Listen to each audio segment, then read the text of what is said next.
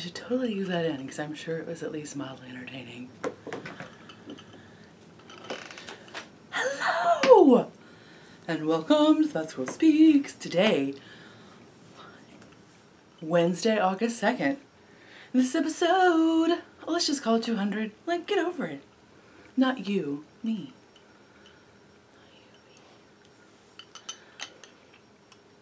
It's the afternoon, so I have the assistance of iced coffee. Yay, iced coffee. Let's move some zippers and make a shelf for myself. Okay? Okay. Hi, how are you? I am Amy Beth, also known as the Fat Squirrel on Ravelry, and the Fat SQRRL on Instagram. I'm sorry that I'm like more light on this side than on this side.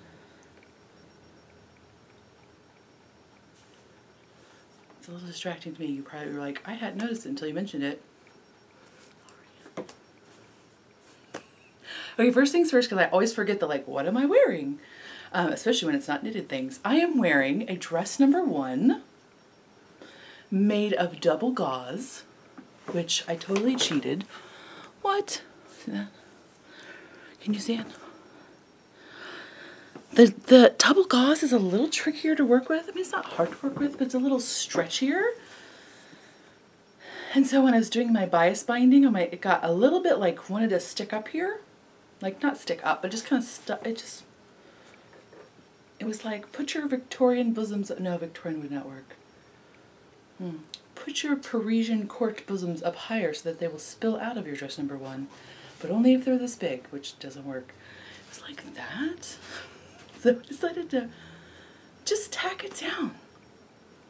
Who am I trying to impress? I mean, you a little bit, but you know better. Oh, so I guess I could show you. Ta-da! It's totally not washed. I mean, not ironed. It's out of the washing machine, just hung out to dry. Fat arms to boot. What? It's true. There's your exposure therapy for the day. Fat arms. They're okay. They still move stuff. Oh my gosh. My chair is... It's like, hey, I'm reminding you they're actually fat, lady. I just said I had a fat arms chair. Get off my back. So in case you don't know what their dress number 1 is because you don't speak code, sorry.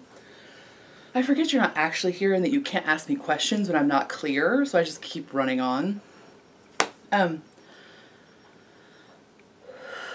Dress number 1 is a pattern by 100 Acts of Sewing, which is a company. You can just Google 100 Acts of Sewing.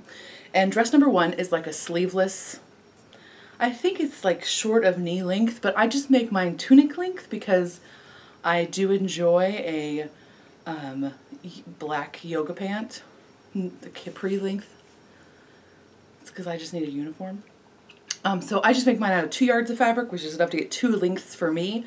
Apparently I'm not 5'8". I've been living a lie. I'm like 5'7"-ish. But okay, so the last time I went to the doctor, they measured me, but they measured me sticking my butt like okay, so you know when you go to the doctor and there's like the wall thing with the like little slidey thing that measures how tall you are? Are we on the page together? Okay. So for a normal human being, they're like, put your heels and your back against the wall, and then that's how tall you are.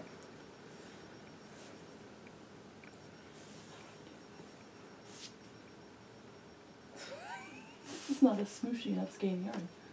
Okay. However, when you have a really big butt that's like this, and your body is like, hey, I'm a body over here. I'm right in front of my window, and I so hope the mailman sees me. Because he's already wondering what I'm doing with all this stuff.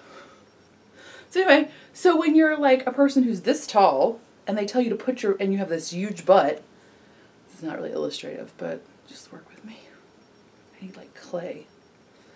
Anyway, so I'm like, okay, well, put the little stick out and measure me, right? I'm sitting against the wall. They're like, no, you need to put your heels against the wall. Okay, but what happens is when you do that, now I'm no longer this tall because trying to put my heels against the wall, like actually reverses my curvature and makes me shorter. So I was pretending that's why they measured me short, which was because they measured me like as 5'6" something. which is a lie.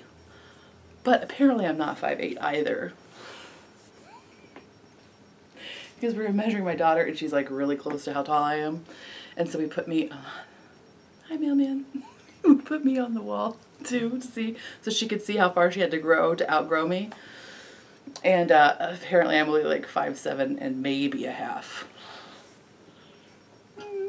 All my vertebrae are oxidizing or whatever they call it. Which is I should really know because we watch enough Time Team. I should really know a lot about ossification of bones. Anyway, what were we talking about? So I'm 5'7"-ish. It's a roller coaster, people. It's a roller coaster. I'm 5'7"-ish, and I have a disproportionately long torso and really stubby legs. Like I can wear petite size pants usually. So I use a yard, and that works out perfectly for me. You'll either need to buy, I would either need to buy 2.5 yards to get in the bias tape, or just use a contrasting bias, which is what I often do. But that's what I do for my personal self.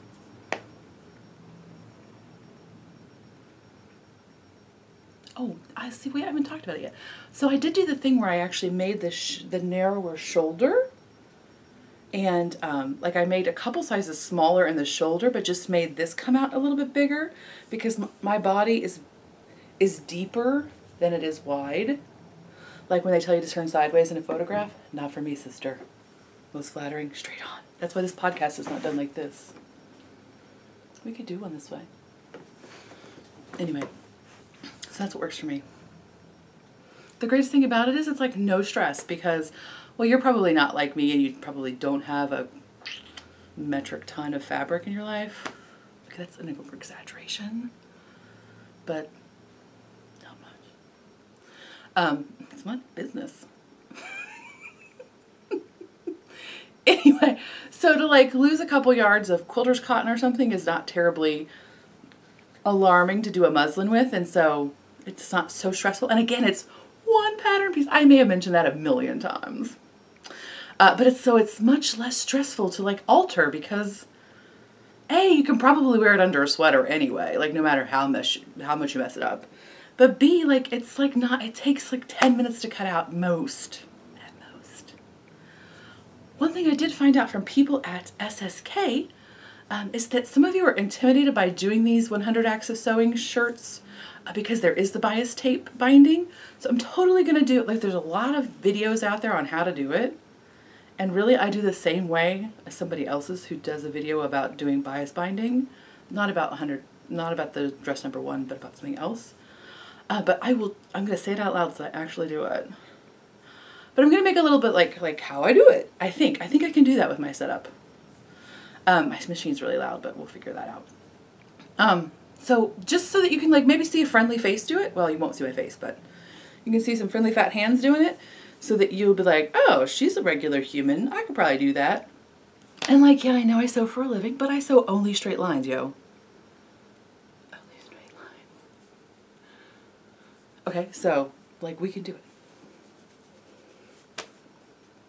I think that's all. That is a double gauze. It is. Double gauze makes awesome. By the way, it's like so close to Moo Moo. So don't care. That's right. I feel cute when I wear it, and that's what matters. Back to this thing that we do. So this week's episode, okay, so I totally gathered my knitting for this episode. I was like, oh gosh, I don't know if we have time to get all this knitting together. There's like so little knitting. I felt like I've knit so much, and yet apparently not. I've just been dream knitting. I have been spinning quite a lot. I'm almost done with my Hello Yarn patchwork quilt, which my plan is to chain ply, which I'm not very good at. Chain ply and then do like at least 2 of the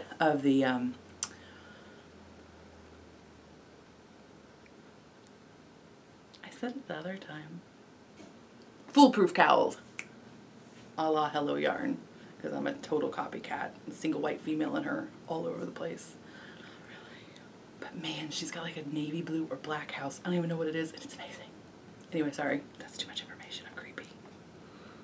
Some of you write me emails, you're like, I hope you don't think I'm creepy. I'm like, Anyway, so this week's episode will have knitting. It doesn't have any finished spinning, but like I'm so close to finishing so much spinning. I have some Knit Spin Farm and some Spun Right Round that are going to get applied together. Those singles are all done. I'm just waiting secretly to get, not secretly, I'm telling you. Okay, it's a secret, it's just between us. I'm waiting to get the Hello yarn off of my Hanson because it has an 8-ounce bobbin and I want to just ply it into one bobbin. I know that's silly, but I don't care. I'm doing it anyway. So that, and then it'll have some shameless self-promotion. And I think that's how, oh, it'll have SSK stuff. Oh, I forgot my SSK stuff. What am I doing here? Anyway, so I have all that. So let's talk about, what should we talk about? Oh, we should talk about this first because I won't know how to fit this in otherwise. It's kind of like administrating. I am actually going to go to Rhinebeck this year. I wasn't planning on it. Rhinebeck is New York Sheep and Wool, if you don't know. It's in October. It's in Dutchess County, New York. That's all the info, I think. The beautiful folks at, I say folks, but Legacy Knits, the Legacy Knits Fiber Arts. Okay, I can never remember which one the last two. Legacy Knits Fiber Arts, or it's just Legacy Fiber Arts. It's Legacy Knits podcast. Anyway, they're the mother-daughter podcast from Vermont and Connecticut. And Andrea Sue Knits, who does the insane sock blanks. Dude, you just gotta check them out because of that. It's crazy. So anyway, those super fancy people asked me to do a pop-up with them on the Friday before Rhinebeck. And of course I took 2 minutes to be like, okay, it took me 2 minutes, but because I wasn't planning on going to Rhinebeck, but then, like, that's such a good excuse to go, right? So anyway, so I will be participating in Needles Up this year, Friday, October 20th from 3 to 6 p.m. It's in downtown Rhinebeck. You can find the information on needlesup.com. Needlesup.com. And I am going to be there with bags. So many, I'm so excited to do like insanely fall bags and sheep bags. I have sheep, bags with the sheep and then the breed under them. There's going to be mermaid crazy bags that some of you saw at SSK and fell in love with. They're going to be there. I'll do teasers, but just like, you know, we're still in that planning stage. Actually, somebody was like, it's 11 weeks away. And I was like, oh my, what? And I kind of got freaked out for a second, but it'll be okay.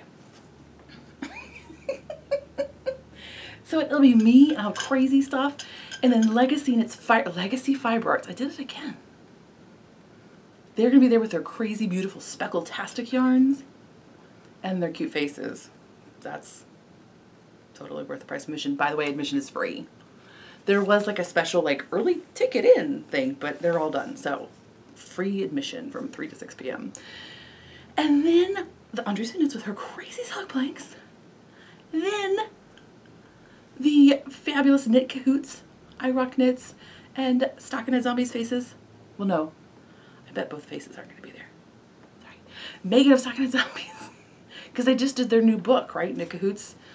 They're going to be there to sign their book and probably sell it. And then, I just found this one out. I don't know how to say this, but I think it's Sucre, the Stitch Markers of Craziness. I totally have a burrito and a taco and something else. What? I don't know how these people got tricked into thinking that I was on their level of awesomeness, but don't tell them. Shh. Don't tell them. So that's happening. What up in the future? What else is happening? Okay, I'm saying that's SSK stuff. Maybe we'll do SSK talk in the middle because I know some people don't like to hear talk about retreats because it makes them kind of sad. Did I say in the middle? I meant at the end. Okay, but just in case you don't stick around for SSK, I do have to tell you what I've been watching because I am high on it. Okay, I'm actually high on multiple things, but I can't tell you about all of them because that would be like the 8-hour webisode. But most recently, okay, but I really want to tell you about one thing. But, okay, I'm just going to tell you. It's going to go out on a limb. Dude, do you remember talking about, I've talked about it before, Gorgeous Ladies of Wrestling. Do you remember? I was born in 1978. It was on in the mornings, on Saturday mornings when I was a kid. And it was like when WWF was like a huge thing and like WrestleTania was happening. Like this is way pre The Rock, young people. Pre that. So Gorgeous Ladies of Wrestling was on Saturday mornings and I was in serious heart with it. I loved it so much. And so they did a documentary about Glow a few years ago, which I'm sure you can probably still find on Netflix. But they have since done a like Netflix original based on Glow. Warnings, triggers, abortion, miscarriage. If those things are like issue-y for you, don't watch it. If you're freaked out, okay, that's pretty good, I think, an indicator. Okay, this is the better one. Well, this is an additional one. It is made by the creators of Orange is the New Black, so it's racier than your average PG televisions. It's amazing. I love it so much.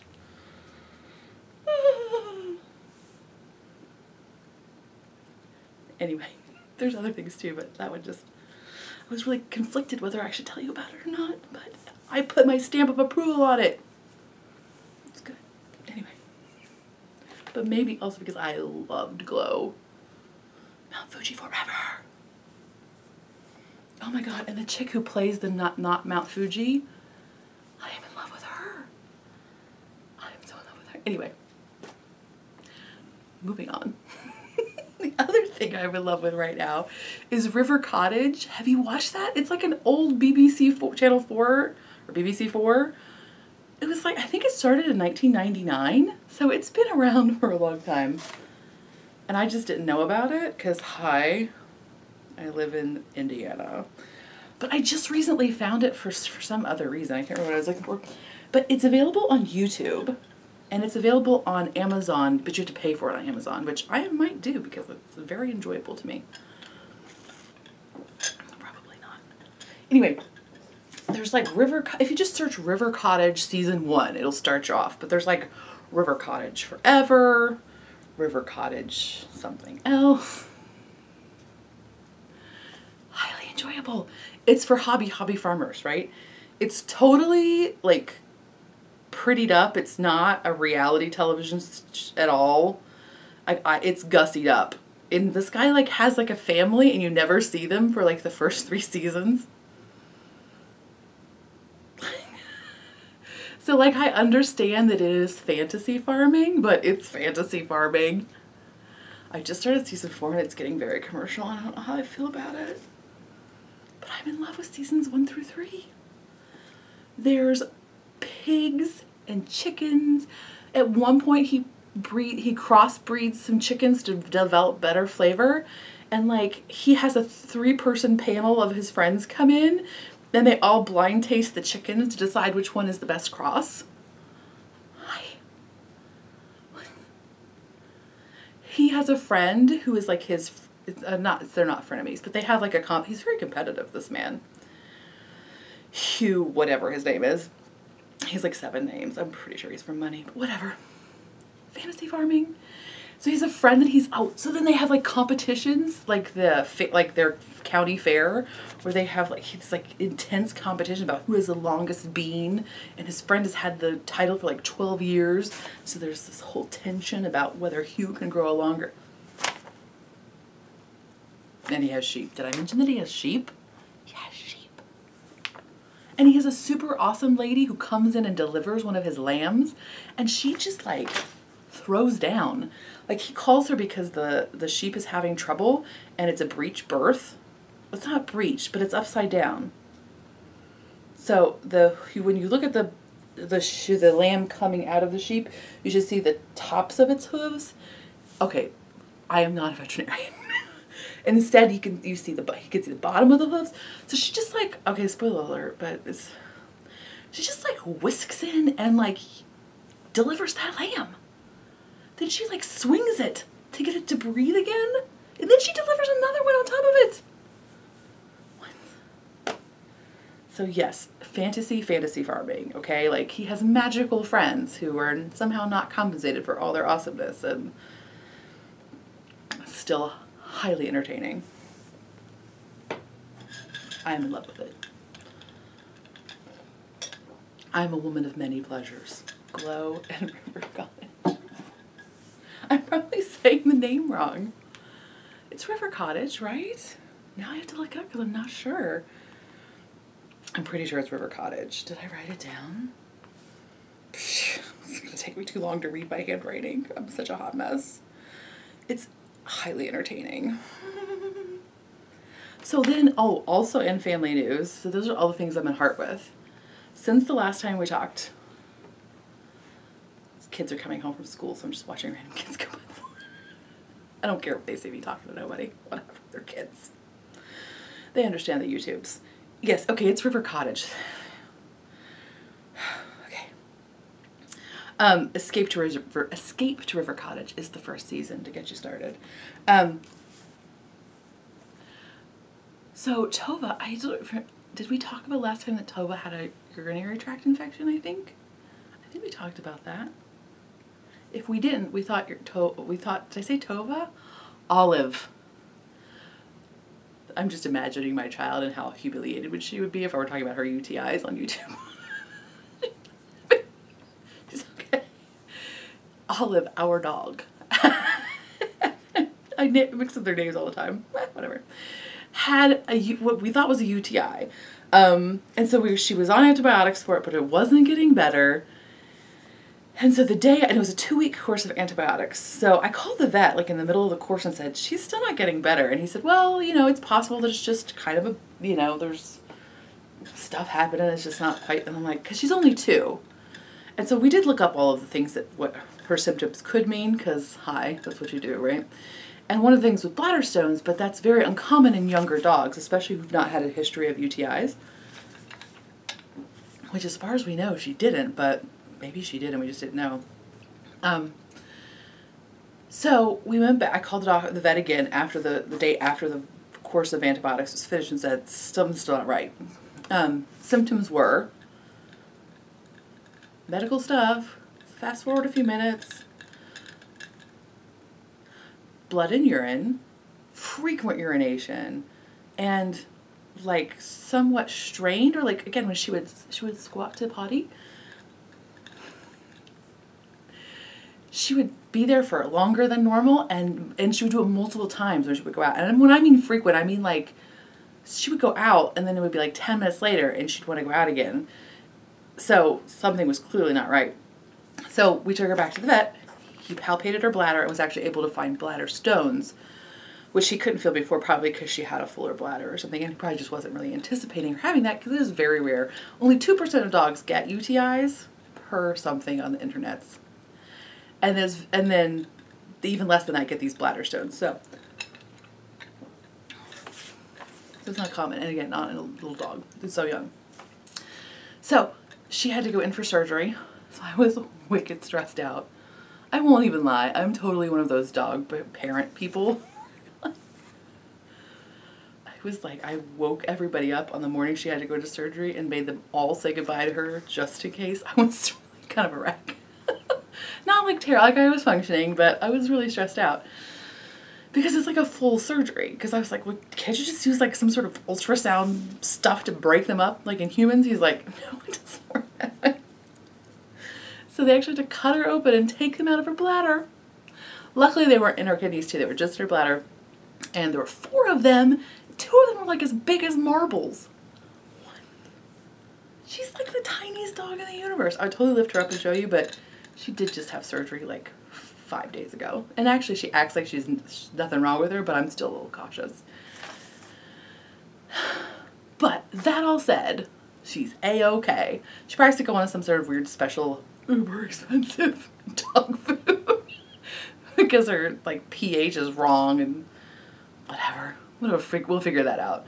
They're being biopsied, the stones, not for like cancer or anything, just to like figure out what kind they are. Because apparently there are multiple kinds of bladder stones. The more you know. Ding.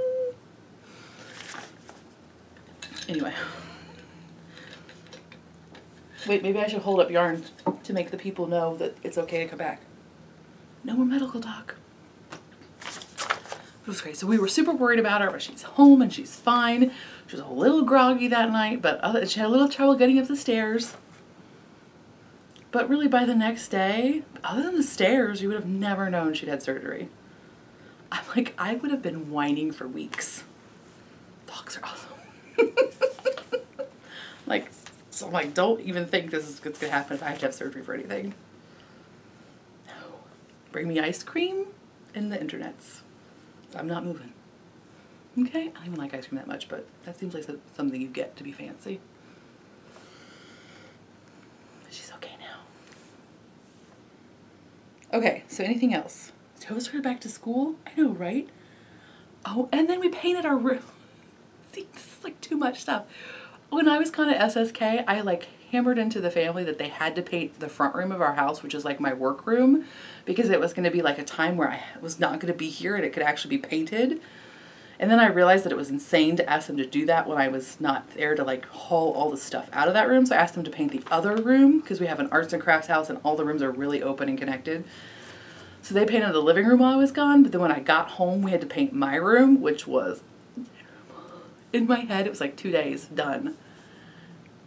5 days, still not done. Okay, 4 days. Still not done. Our house is like 98% trim. Our walls are like this big. Everything else is trim. And of course I picked like a dark color and a light trim, so what was I thinking? As I was painting the trim, I was like, oh yes, I remember being pregnant with Tova. That means we haven't painted for 10 years. That's totally reasonable, shush. As I was painting the trim, I'm like, oh yeah, I totally remember being like, I am never painting this trim again. It's easier than moving. Not much. So I thought that would take like 2 days. No. It's insane. It's mostly done, but there's still trim that needs to be touched up. That said, I love it. Love it. It's like Wedgwoody blue. That's not the right color, but it's like a gray blue. And I'm in heart with it. But so between that and Olive and Tova getting ready to go back to school and like, is it crazy? So that's probably when I went to gather the knitting. There wasn't that much knitting. Even though I felt like there would be. So that's a segue. Let's talk about knitting. Because that's totally what this podcast is about. Okay, let's start with an oops. So my mom called earlier in the week. I had knit my grandfather a pair of bootstrap socks. That's from the book by Laura Nelkin. Bootstrap socks. Oh, I'm sorry. Is it like sockatecture? No, that's not right. Recent. Sock architecture. I was close. So it was by Sock Architecture. So it looks like that. By Laura Neal. And there is, Laura Neal. There's a bootstrap sock pattern that I've only knit once. It was very pleasant. I just have happened to only knit it once. And I made him for my grandfather. Well, they told me a couple months ago that he had kind of worn out the heel, and I was like, well, just send them to me and I'll mend them. My mom called me the other day. She's like, your grandfather has completely worn out the bottoms of those socks. He has other socks that I've made him, but apparently he just really likes these. I don't know. So that, of course, means you have to knit that man's socks immediately. Just use your pat ball. So I happen to have some hazel knits in the penny loafer colorway. It's showing up a little bit brighter. The camera is making it a little bit brighter. That's probably more accurate. It's kind of like the color of a penny loafer. Like a nice Cordovan, whatever the color is. But here's my sad. I got this far, all the way past the heel. Like I just powered through it. This is like 2 days of knitting for me. That's a lot of sock. I'm not a huge sock knitter. And I was super jazzed. And then I realized after I did the heel that I made the wrong size. My mom even called because I told her to count the bumps. She called and told me it's 32. I should have written it down. And like, that's totally the standard sock size, right? 64 stitches around. That should be no problem remembering it. This pattern is written, this is an awesome pattern, it's written for lots of different sizes. And for some reason, it's like 64, 68, 76. For some reason, in my head, I thought, oh no, she must have said 34 because 68 is the standard size. That is not a standard size. I know that. I forgot it for a few minutes though, and those were very vital minutes because I knit this much of the wrong sock. Now, for anybody else, and really even if it just was like a random pair of socks for him, I would be like, too bad, I'll decrease those extra 4 stitches off in the foot, and like, there you go. But since these are the socks that he loves and wears to sleep every night, I feel like I can't pass off my 4 stitches too big around socks. So I felt like I needed to show somebody before I ripped them out. I did do this much. Now I gotta rip it out. Also, it had to sit for like 2 days before I decided, which is so stupid. I lost, whatever. It took me a minute to really decide what to do. But anyway, so I'm gonna rip them out and start over with 64 stitches. But here's proof that I did this much extra.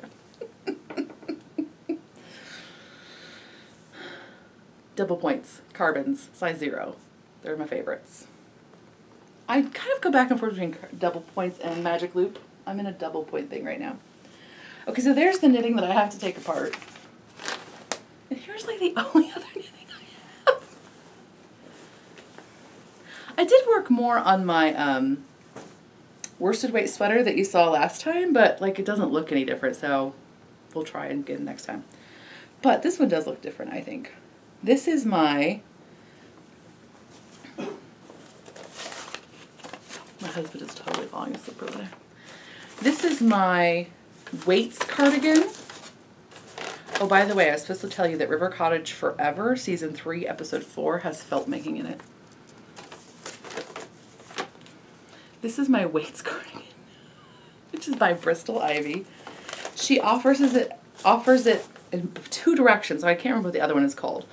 But this is the weights in which you cast, and it's sport weight. It is a short mitered cardigan.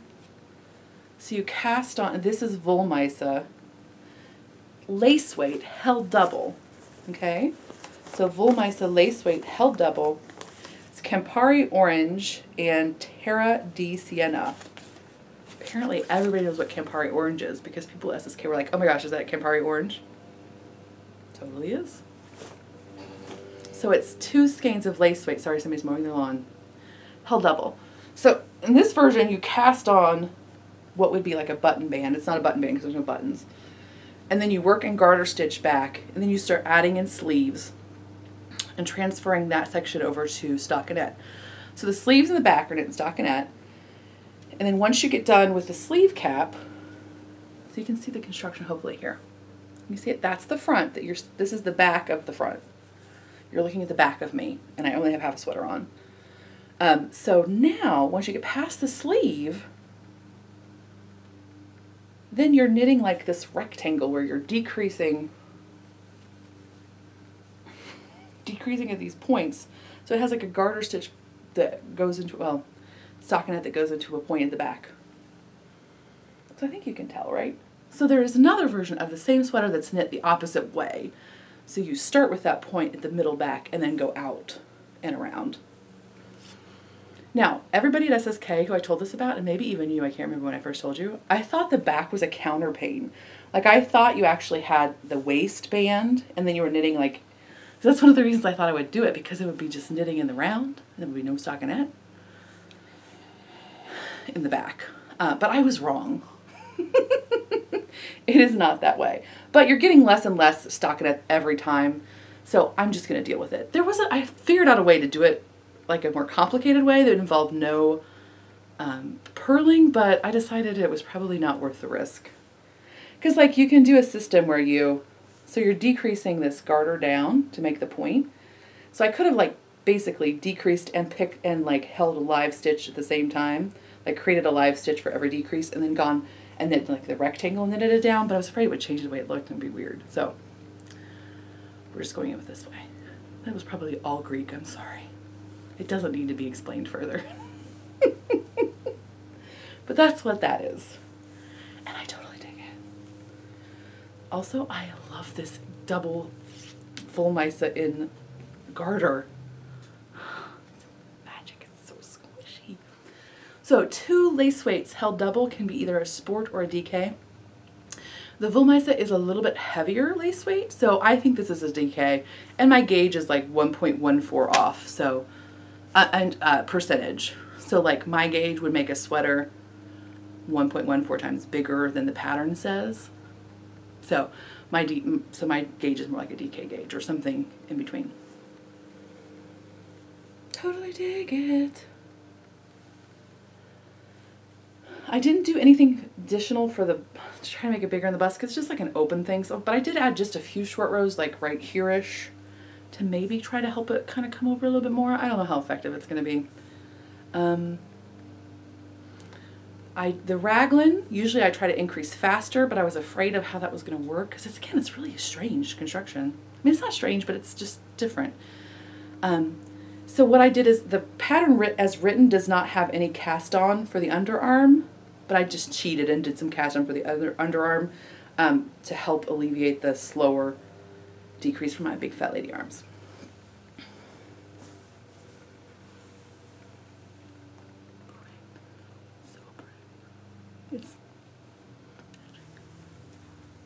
So they thank you again to the people who gave this yarn to me.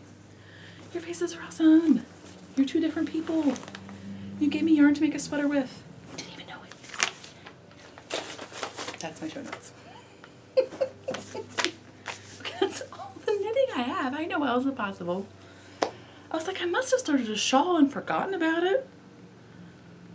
I've knit some baby washcloths, but apparently, oh, I did bring them over. So I have some baby knitting to do. I didn't actually bring them over. Those are different things. So no, I don't have that, sorry. Anyway.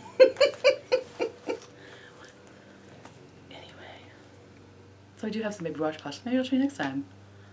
So that's all the knitting. So let's do shameless self-promotion really quickly. So in the shop right now are some bags that I brought back from SSK. Because if you don't know, I always do way more than I, do as much as I can in the hopes I can bring some home. So here's what's in the shop right now. Like right now.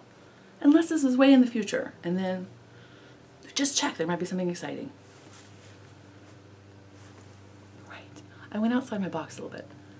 So there's these cute little sock bags. Nice sweet little polka dots in them.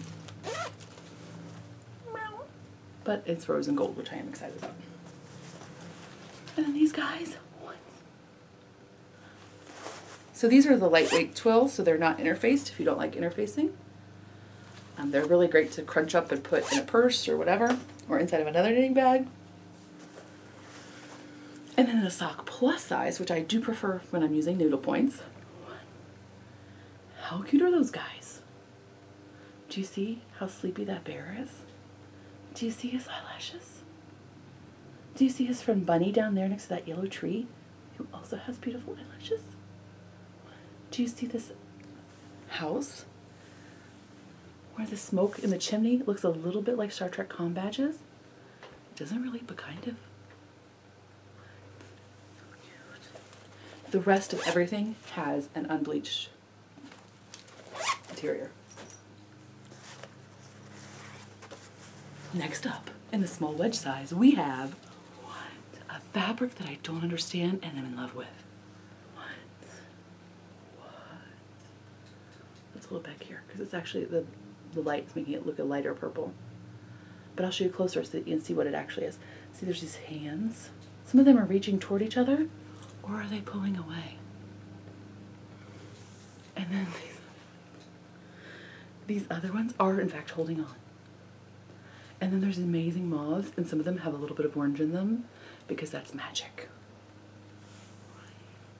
So like, is it Victorian?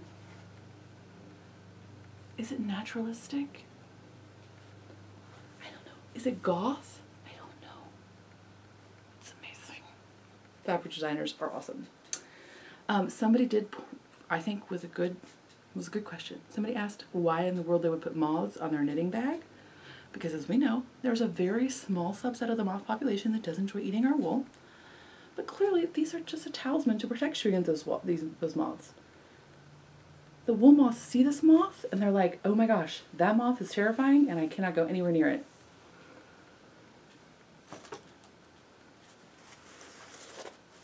Just saying. That is a totally false endorsement. I don't know that that's true. Okay, that's clearly not true. Don't put your knitting bag in a sea of moths and think that that will protect it. It won't. But it's magic.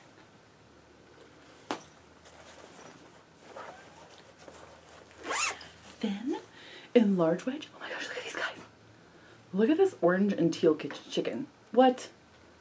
What? That needs to be my tattoo. Not really, but I do really want a chicken tattoo forever. But look at him. I'm pointing the wrong way because things are reversed. Look at her. She's amazing. And then you're like, oh, pickles. Oh, beets. That's right. Some strawberries. What? Some peppers. Look at that color. I love that color.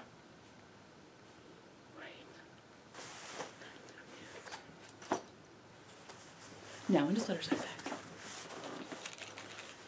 What? Oh, shush. What? It's like your nature study notebook, people, that you've never gotten around to doing because you're too busy knitting.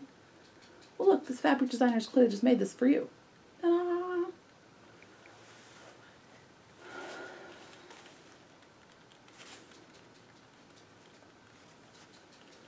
So again, moth protector right there. Just watching out for you, man. Just watching out for you. Just gonna scare those little moths away. They would mess with her.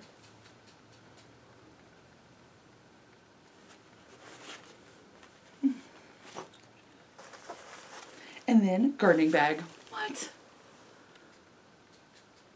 Shut up. Nasturtiums, artichokes. Do you see this little guy?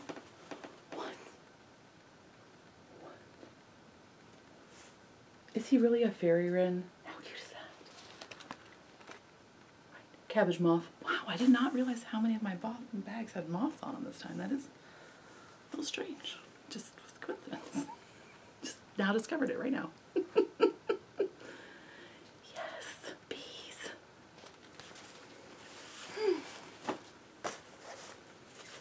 Are you ready for this one?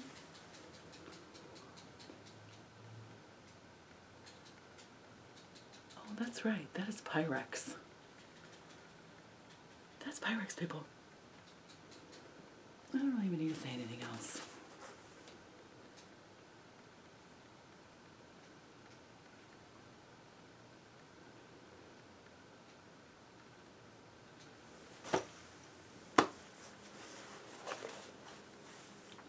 Also these birds. What is happening with these birds?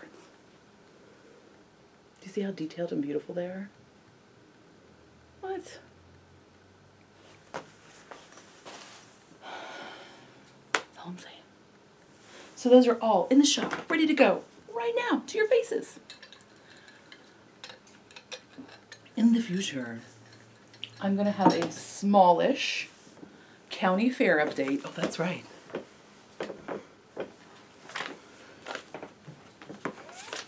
So I'm a little bit late for a county fair update, but my head is always at the wrong time for county fair. I've said this before, I apologize to repeat myself, but not everybody's watched every episode. When I was a kid, our Brown County Fair, which is the littlest state fair in Ohio, no. Little state fair in Ohio? That's not right either. Anyway, it's in September. And like, towards the end-ish of September, I think. So I always get really confused when the fairs happen so early. My timing is off. But anyway, that's going to happen on August 18th. So you can check Instagram, you can check the blog. I'll have information there about what will be in the update. And it always goes up in preview mood. I usually try to get it around lunchtime, but sometimes it's more like dinner time. So, fair update, August 18th, 9 p.m. Eastern. Halloween update. Halloween update, August 25th, 9 p.m. So that's in the future, but just file it away back there. just got in the Halloween fabric today. It's right there. It's super cute.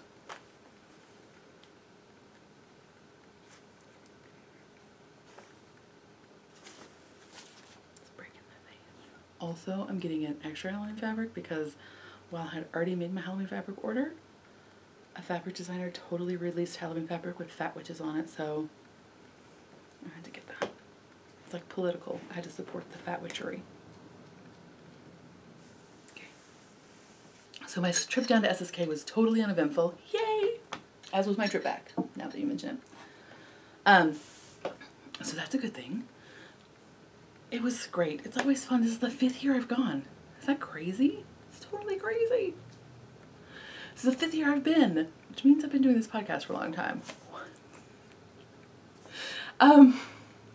But it's just so great. I had a lot of great conversations that were not about knitting.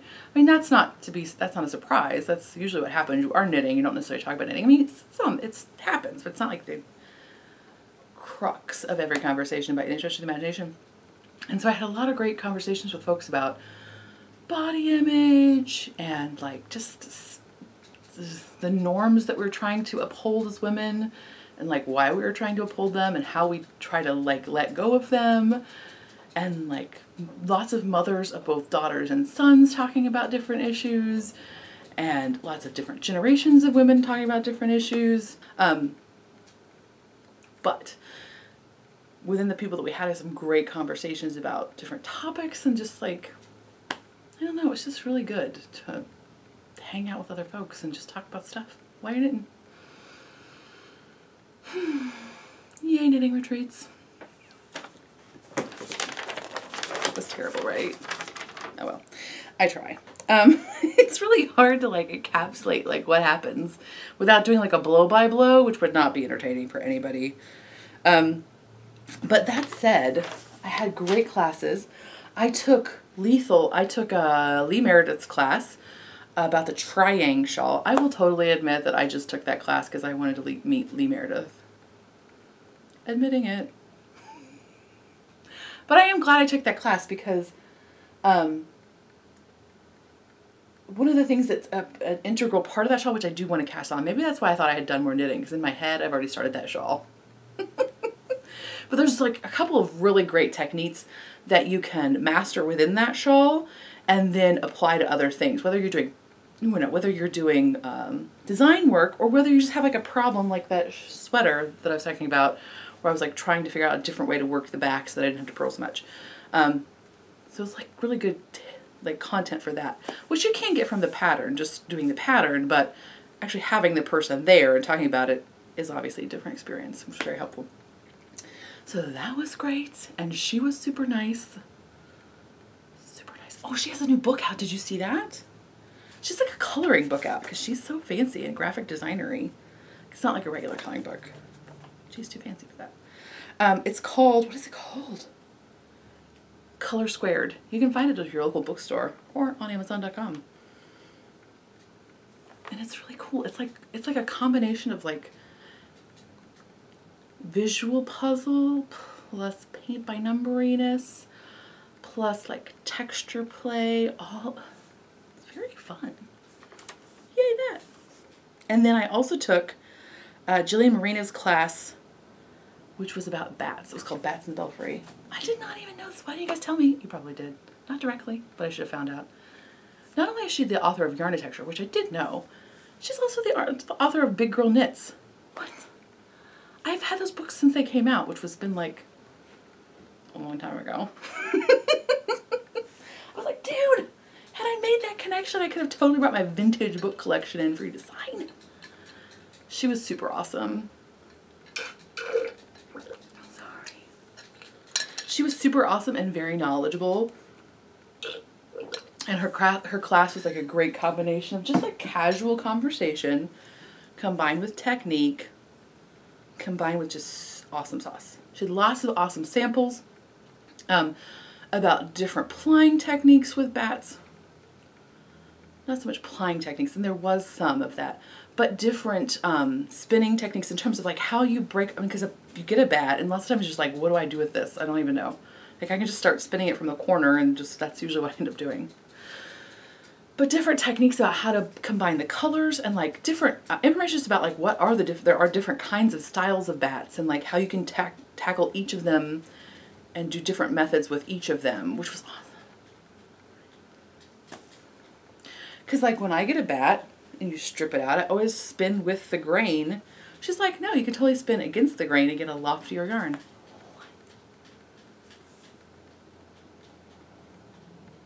What was that? You totally can.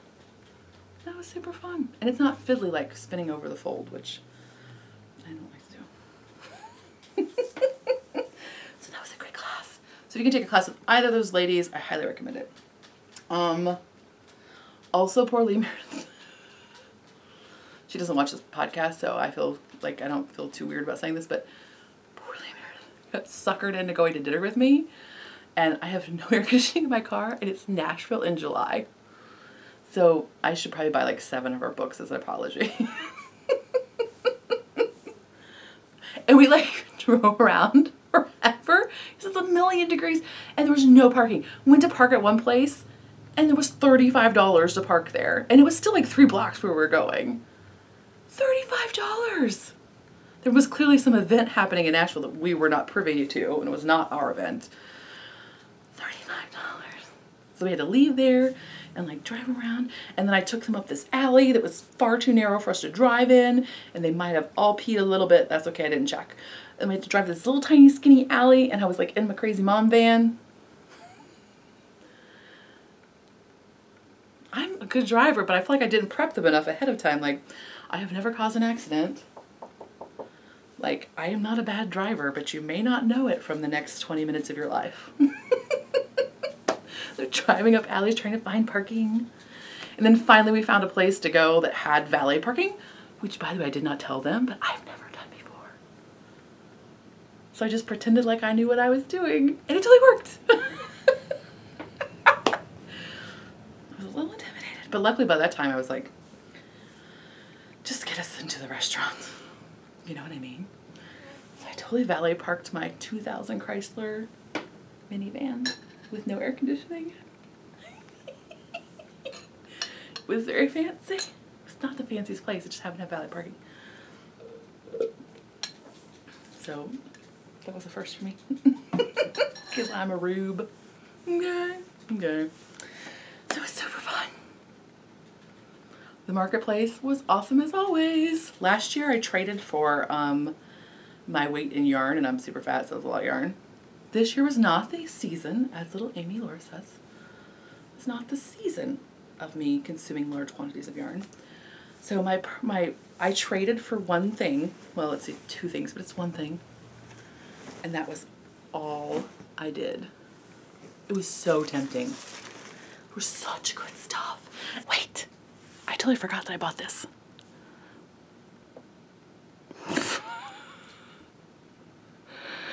It's Tuft Woolen's perfume and the sugar cane scent. It's really nice. And there were folks there that I've never seen before, like Hip Strings at Hopkins Studio, and Lollipop Yarn was there. I know, right? Where's my medal for not spending my mortgage payment? Oh, that's me living in a house. But so I did trade Hobbledehoy. This is the Raspberry Lime Ricky. What? It's Pulver Silk. It's very pretty. But I mean, in reality, I have not used up all the fiber and yarn I bought last year or traded for last year, and so damn, there will always be amazingly beautiful things.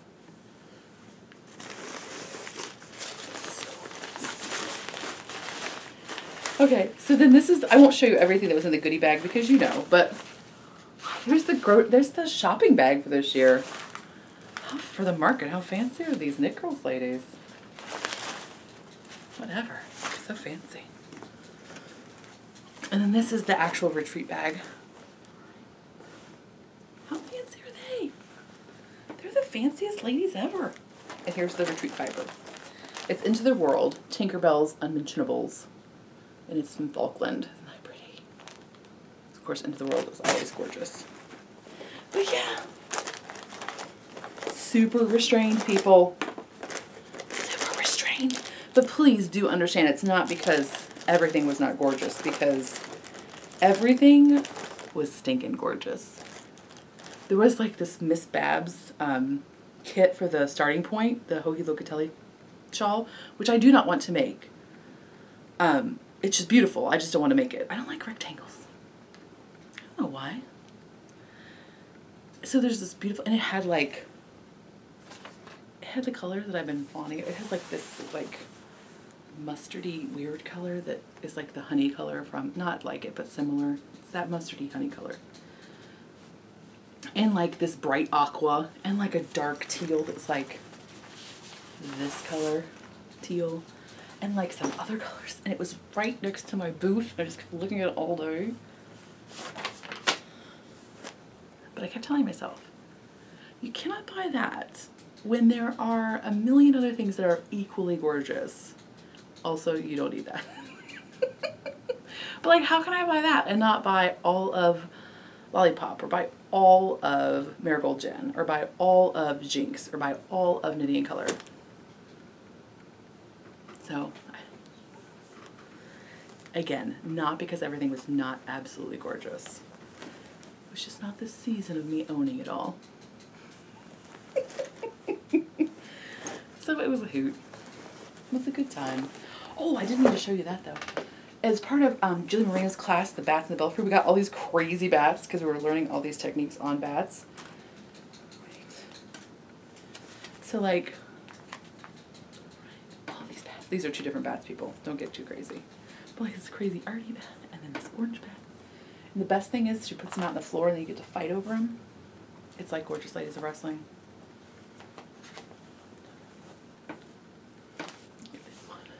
This one is like blue on the inside. I don't want to take it apart.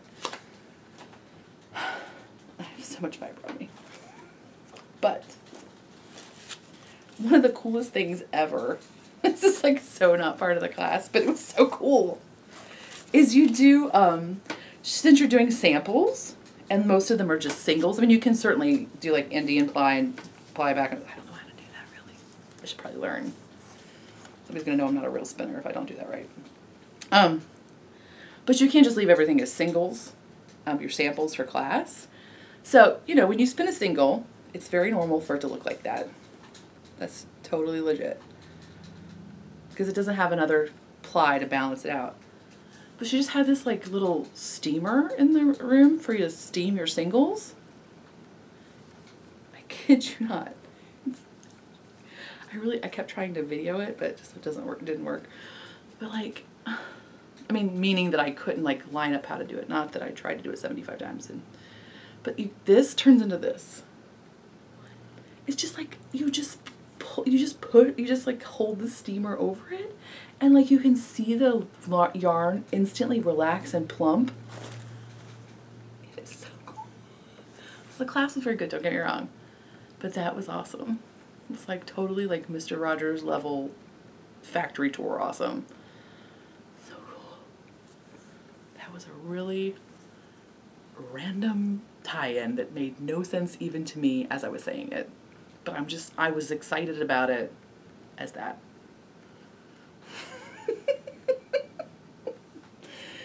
So yay! Okay, I think that's all. What? It's true. Alright. I'll talk to you next time. Bye.